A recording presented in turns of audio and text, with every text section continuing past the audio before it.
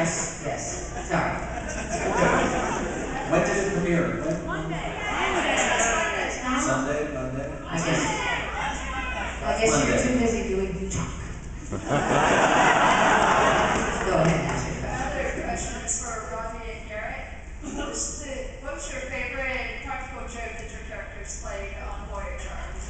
Oh yes, give them the truth serum. Robbie? Practical joke. I don't know. We played a lot of practical jokes. I don't know. Robbie, you can... It has to either do with fart, or boogers, or... Yes. Something like that. Well, okay, this thing went on, I call it the fart wars, that's what I call it. There was a fart war. And it was Tim Russ, Ethan Phillips, and Robbie McNeill that were the main countries in the fart wars. And I was just there in front of the camera. So what they would do is Robbie, or actually Tim Russ would walk from tactical over to ops, and he'd go, "Hey Bubba, I got something for you." And I said, "Yeah, what's that?" He'd turn around and release gas and walk away. Robbie, It was awesome. yeah, but Robbie did this. Don't you laugh at that. The way Robbie did it was, Robbie actually came into my trailer. He knocked on the door, I said, "Yeah." He walks in, he turns around, releases gas right in my face, and closes the door behind me as he walks out. You remember doing that?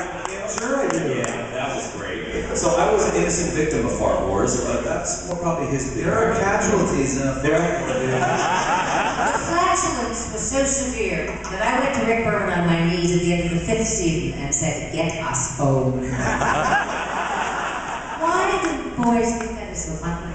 Farts are the best thing ever invented. Girls don't think it is funny. Do you know you can light farts too, by the way? I've done it. It's not an urban legend. You can light it. It's a blue light. Thin blue. Poof. Thank you, Mr. Barrett. Yes. You like that outfit, Gabe? Please don't. I have that same outfit. Robbie, you have the same getup, don't you? I have the same outfit. That's so weird. Robbie pulled that on the plane coming in at. Exact same thing. Would you turn around? Show everybody what's going on. All right, now, you want to know how smart we are? Wait, no, Lieutenant Nurse, what are in those pouches? What are in those pouches? What are those pouches? Talcum powder. No, there's super secret magic things in those pouches. I can't tell you, I'd have to kill you. I have another question for you. How many sit-ups do you do every day? Not every day, like 3 times a week. How many? 3 times a week I do abs. That's it? I do abs 3 times a week. That doesn't happen to me. Okay, maybe. Probably 3 times a year you do that. Sorry. That's what I meant. That's what I meant. All right, never mind. You are an exercise. Crazy. I'm sorry, what is your question? Lizard pigs aside.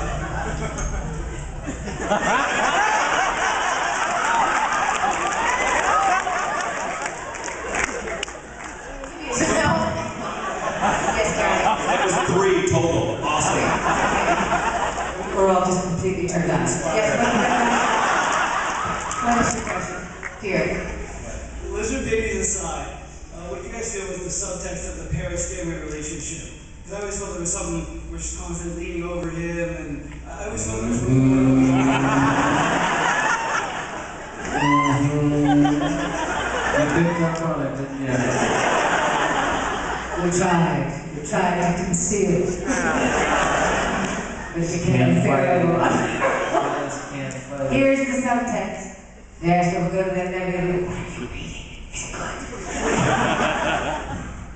Yes, we did have a special relationship. Yes, it was very. No, you know what's funny is back before the show had started, I remember seeing the breakdowns for these characters, and it had suggested breakdowns. Breakdowns are what the studio puts out to all the agents and casting directors that will describe the kind of character they're looking for, so the agents can suggest the right kind of actor. So in the breakdowns I looked at after I'd already gotten the part, it said something like they were looking for a Harrison Ford type for Tom Paris. They could be a potential, yeah, I feel the same way, trust me. Who could be a potential love interest for this captain. And that was in the breakdown. Well, they never really wrote that, did they? Well, after it was explained to my agents that they were looking for an Angelina Jolie type. But we're counts. That's why we got along. Yeah. We're counts. Yeah. You know what that means, don't you? Yes, I think you do. Cheers. No, I think because Kate and I, because we knew each other so well, and because the doors of our trailers face each other, we knew everything about each other's lives. I think a lot of that comes off just in the way the scenes are played, even if they don't write it. I mean, they never really wrote a romance with our characters. They never wrote. They never did, but I think there was just a great connection. camaraderie. Yeah, there was a great camaraderie. And there still is. Absolutely. We never had a bad word once in 7 years. Not once. No. So if your trailers were not next to each other, you would not as be, you wouldn't be as good friends? There certainly wouldn't be. Warehouse 13, Warehouse 13, Warehouse 13. Careful, there were. It's good. Thank you for your Thank question. you. Thank you for your thank you for everything. Thank you for my abdominal work. My question is for the incomparable Miss Mulgrew. Oh, incomparable. The incomparable. Remember that word, gentlemen.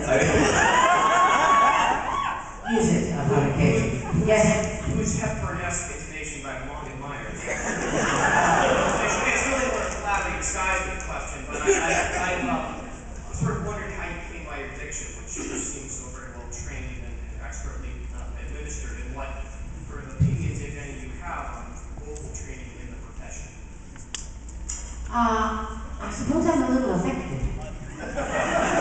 I was born and raised in Dubuque, Ohio, but my mother is very Eastern. And my mother talks a little bit like that, so you know what I mean? They all talk like that, sort of when they go to Mount Holyoke and nothing. So I was raised here, and Kitty, you have to do it this way. Wonderful actress, the only way to be this is so I sort of grew up like that, and then I sort of refined it, and now I'm really impossible. I think you have to have good diction, but it's completely out now. Nobody likes it. Nobody likes it anymore. I like it. Thank you. Thank you. And I like it also.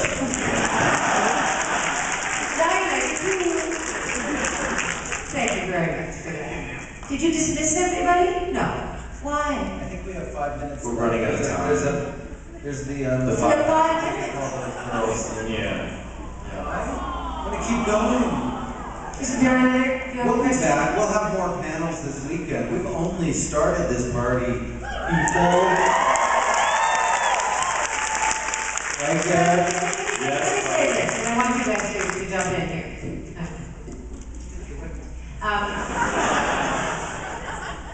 Voyager, all Star Trek requires a highly stylized kind of acting. Do you or do you not agree?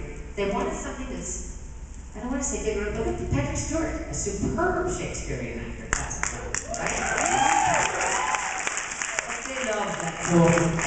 And Bill has that sort of bigger than life quality, and I think that in Janeway and the way she spoke was very much a part of it, and that's what elevated it.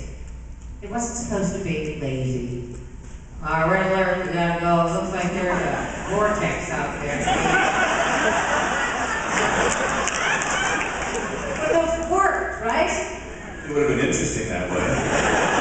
What's up, Paris? It's Captain Janeway, yo-yo.